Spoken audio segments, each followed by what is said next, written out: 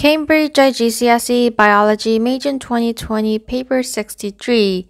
I'm sure all of you who have watched this video will do better in Paper 6, so let's get started. Question 1. A student investigated the effect of concentration on the rate of diffusion in model cells. Cubes of agar jelly containing universal indicator were used to represent the model cells. Part A. A student used a scalpel to cut 4 identical cubes from a large piece of agar. Each cube had the dimensions shown in Figure 1.1. Each agar cube was green in color at the start of the investigation. Calculate the surface area and volume for the cube shown in Figure 1.1. To calculate the surface area, you find the area of one side of the cube first. It's 10 times 10, 100. Then there are 6 sides like this, so you multiply it by 6 again. It's 600 millimeters square. Then to find the volume, you multiply all these 3 numbers together, so it's 10 times 10 times 10 equals to 1000. Step 1. The student used the information in Table 1.1 to add the appropriate volumes of 1.0 mol per dm cube, hydrochloric acid, HCl, and water to 4 test tubes labeled A, B, C, and D. Complete Table 1.1 by stating the unit for the final concentration of HCl. This is the concentration, and the unit for concentration is mol per dm cube. Calculating the missing concentration for test tube B. This is the missing part. Well, for test tube A, there was 5.0 centimeter cube of 1.0 mol per dm cube HCl. Then there was 0 water. But then in B, it decreased by half to 2.5. And that 2.5 was put here, it just increased to 2.5, which means that the concentration will decrease by half again and become 0.5. Step 2. 1 green agar cube was put into each of test tubes A, B, C, and D. Step 3. A stop clock was started. Step 4. The student observed the color change in the agar cubes. The agar cubes changed color from green to red as shown in Figure 1.2 in test tubes A, B, and C. So at first, everything was green. But as the green color started disappearing, this diagram here does not mean that there are 2 cubes. It means that the outer surface is red, but the inner part is green. So you can kind of imagine the green color fading away on its surface and becoming red, but the center part still in green. Okay, and the end point is when the whole thing became red. Step 5. After 6 minutes, the agar cube in test tube D had not changed color. The student stopped observing the agar cubes and stopped the stop clock. The times taken for the agar cubes in test tubes A, B, and C to change color and the time at which the student stopped the stop clock in Step 5 are shown in Figure 1.3. They always show it in stopwatch, so 55 seconds, 2 minutes 5 seconds, 4 minutes 25 seconds, and this one was 6 minutes 16 seconds. Convert the times in Figure 1.3 to seconds. Prepare a table and record the results. If the time taken is greater than 6 minutes, record the time as greater than 360 for that cube. Let's first change these to seconds. 55. Then 2 minutes 5 seconds is 2 times 60 plus 5. 125. 4 times 60 plus 25. 265. Then this is just over 6 minutes, so you just have to write like this. Okay, and when we draw the table, they said put the results into the table. And these results are basically about the test tubes and the time taken. So you'll need one column for the test tubes and the second column for the time taken in seconds. This is the complete diagram. It's not hard to draw, you just have to identify what information you're supposed to put in your table. State the conclusion for these results. Well, to state the conclusion, we first have to go back and remind ourselves what this test tube stand for. So test tube A had the highest concentration. It was 1.0. Then as it went down, the concentration decreased until it became 0.0. So going back to the table, we can see that test tube A took the shortest time and test tube D took the longest time. This means that higher the concentration, the faster it diffuses, or it just takes the shortest time.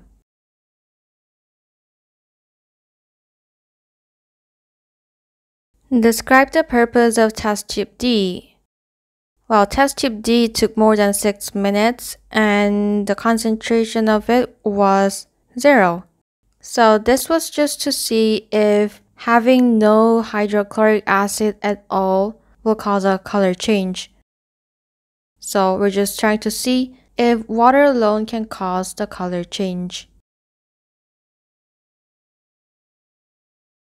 Identify one safety hazard when carrying out this investigation and describe how the risk of this hazard could be reduced. There are two possible answers for this. The first one is that, you're cutting the cubes, and according to the mark scheme, it's very dangerous. And of course, it's dangerous because it's sharp, you're using a knife. So the precaution is you just cut it away from your hand or fingers. The second possible answer is that we are using an acid, which is hydrochloric acid, and we have to be careful when using an acid. You have to wear gloves or an eye protection because it's corrosive. Part B, a student calculated the rate of diffusion of acid into an agar cube. The student observed that the acid traveled 2 millimeters in 120 seconds. Suggest how the student could calculate the rate of diffusion. Well, rate is always something divided by time. In this case, it will be the distance traveled, which is 2 millimeters. So you can either write just divide 2 by 120, or you can elaborate and write distance traveled divided by time taken.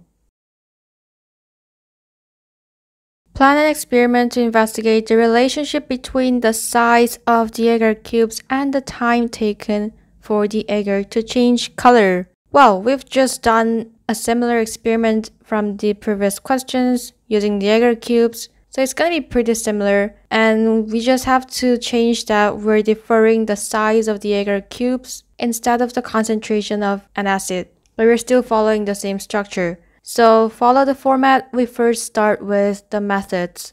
Similarly, we're going to use scalpel to cut cubes to different sizes. Then we need to place these cubes into an acid just like we did. You can just write hydrochloric acid. Okay, then start timing when it's placed into an acid and stop timing when the end point is reached. So the end point is when you see a color change.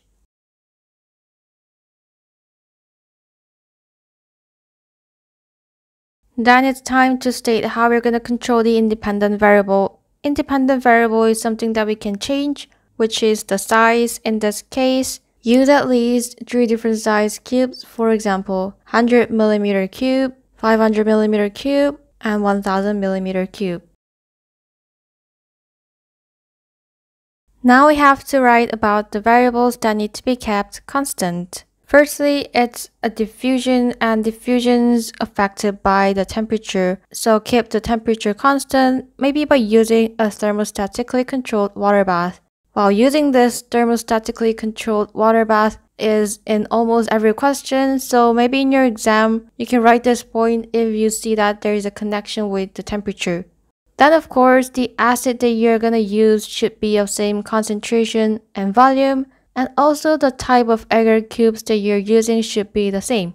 One last point is that the shape of agar cubes should be the same as well, because if some of them are cubes and some of them are spheres, they're obviously going to have different results.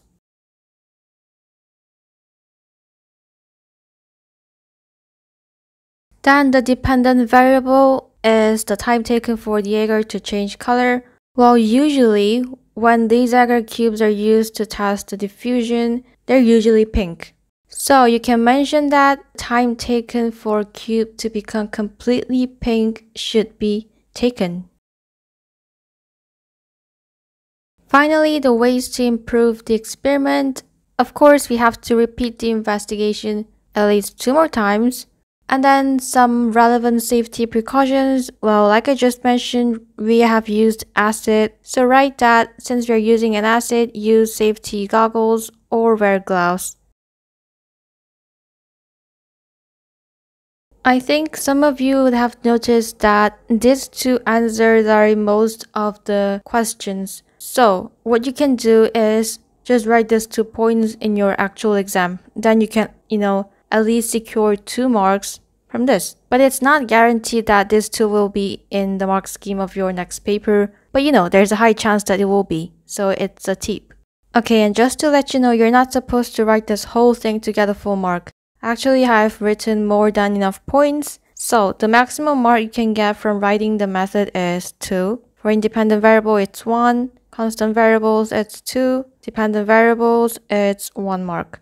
So you can see that it all adds up to 8 marks. So I would say that they're not very strict on it. Also, you have so many options for the constant variables. So you can always get a full mark for this question. So just try as many questions related to this, memorize all the tests and the results, then you'll do well in your exam. Question 2, Part A, Figure 2.1 shows a comparison of the nutrient content of beans and nuts. A student was given a sample of food and wanted to know if it was from a bean or a nut. The student decided to test for the presence of 2 of the substances listed in Figure 2.1. The results of the tests would enable the student to determine if the food sample was from a bean or a nut. Complete Table 2.1 by stating which 2 substances in Figure 2.1 will enable the student to determine if the food sample is from a bean or a nut. Okay, don't worry, you're not supposed to know how to differentiate a bean and a nut. So all you have to do is just compare the nutrient facts given here. Beans contain 0 fat, but nuts have 54 grams of fat, and nuts contain 0 vitamin C, but beans contain 15 milligrams of vitamin C, which means that you can differentiate these two by comparing the fat and the vitamin C, and that's our answer. The food test that would be used to identify each substance. Yes, you are supposed to know all the food tests. So, for fats, we have to use the emulsion test, and for vitamin C, we have to use the CPIP test. If you haven't heard about these tests before, please go ahead and Google it or find it on YouTube and watch it. You have to know what these are and their procedures and results. Next, the positive result for each food test. For the emulsion test, if the fat is present, it will turn cloudy or white. Then for the CPIP test, from blue, it's gonna change to colorless. Part B, Figure 2.2 shows the caterpillar of a codling moth. The codling moth damages walnut trees and reduces the yield of the walnut crop. Okay, ew, no offense, anyway. To reduce the damage to a walnut crop, scientists released wasps that can kill the codling moth caterpillars. Wasps are flying insects. They look like bees. The effect of releasing different numbers of wasps on the damage to a walnut crop was investigated. The results are shown in Table 2.2. Well, as they increased the number of wasps released, the percentage damage decreased, which shows us that the more wasps there are out there, the less damage it is to the walnut crop. Plot a line graph on the grid of the data in Table 2.2. So first, we have to decide what's going to be on the x-axis and what's going to be on the y-axis. X-axis is the independent variable, which is controlled by us. We're controlling the number of wasps. So this will be the x-axis and percentage damage will be the y-axis. So for x-axis, it's from 0.0 to 4.0.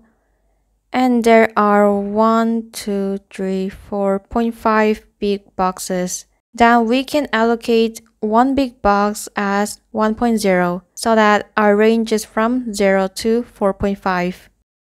This is our x-axis and y-axis has 1, 2, 3, 4.5 big boxes and the range is from 1.2 to 4.0.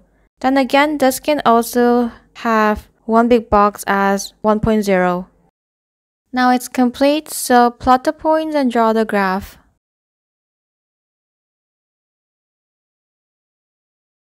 Describe the pattern shown by the data on your graph. it's first decreasing downwards, then it levels off, meaning there's hardly any change in the percentage damage. Well, when they ask you to describe a data on your graph, it's always good to quote a figure from the data. So we can say that the graph levels off at 1.8 times 10 to the power of 5 per hectare.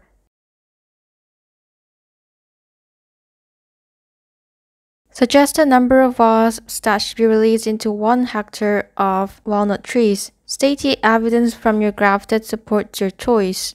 We know that the more number of wasps we add, the less the percentage damage, but we have found out that from this point, which is 1.8 times 10 to the power of 5 per hectare, there is hardly any change in the percentage damage. So this is actually the limit, and even if you add more of this, there will be still similar percentage damage. So the answer is just at 1.8 times 10 to the power of 5 wasps, because there will be no further benefit after this point, or just no increased yield from adding more wasps.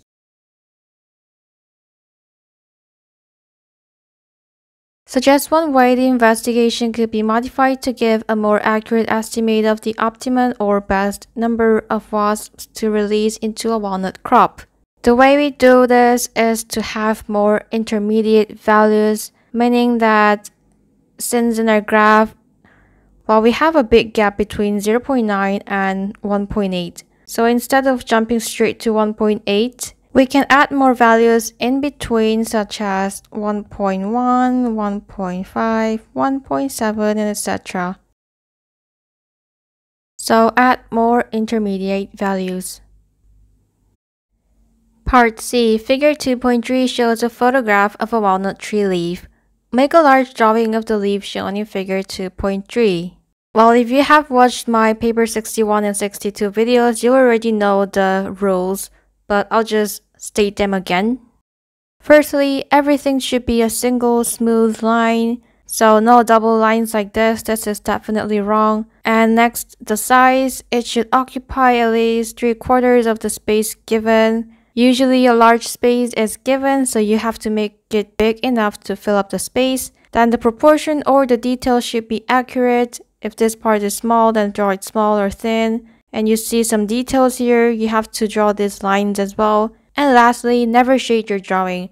Okay, this diagram does look dark and you feel like you have to shade it, but never do that. You will lose marks if you do that. This is my drawing. It's big enough and I have a lot of details. I've drawn all the veins. There are at least 10 veins on each side of the leaf. Also, I have drawn this part as an added detail. So it's here, they're branched. And my drawing is not shaded, so it's complete. Measure the length of line PQ on Figure 2.3. Include the unit length of line PQ on Figure 2.3. It's easy, just use your ruler to measure this line. It should be around 50 millimeters. Don't forget that the units for these lines are in millimeters. Calculate the actual width of the leaf on Figure 2.3 using the formula and your measurement. Magnification equals to length of line PQ on Figure 2.3 over actual width of the leaf. So we need to find the actual width. And the length of line PQ on Figure 2.3, we've just found it, it's 50 millimeters. Then the magnification. I wonder if you guys would have noticed this, but there's magnification written here, 0.5. So just substitute the values to find the actual width of the leaf. The answer is 100 millimeters. That's the end of this paper. Tell me how you found this paper and my video. Your comments make my day. Thank you for watching. Please subscribe to get ready for your IGCSE exams. And like and share my videos if it helped you. Stay safe and God bless you guys. Bye!